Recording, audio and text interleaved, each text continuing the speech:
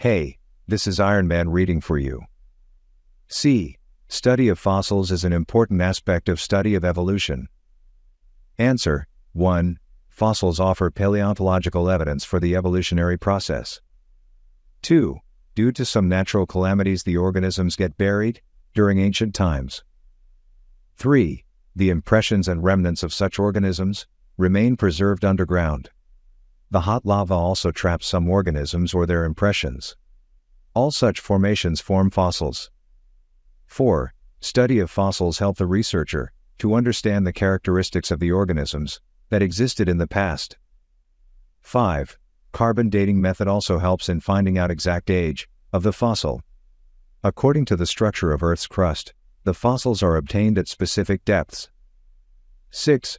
The oldest ones are obtained at the depth, while the relatively recent ones occupy the upper surface. Thus fossils of invertebrates were seen in very old Paleozoic era. Later were seen fossils of Pisces, amphibia, and reptilia. The Mesozoic era was dominated by reptiles, while Kenozoic era showed presence of mammals. 7. In this way, study of fossils unfold the evolutionary secrets. D. There is evidences of fatal science among chordates.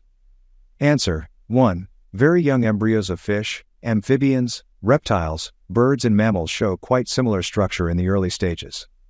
2. As the further growth takes place, they acquire different patterns. 3. The initial similarity between the vertebrate embryos is an evidence that during evolution, there was a common ancestor for all the vertebrate classes. 4. This is called embryological evidence for vertebrate evolution.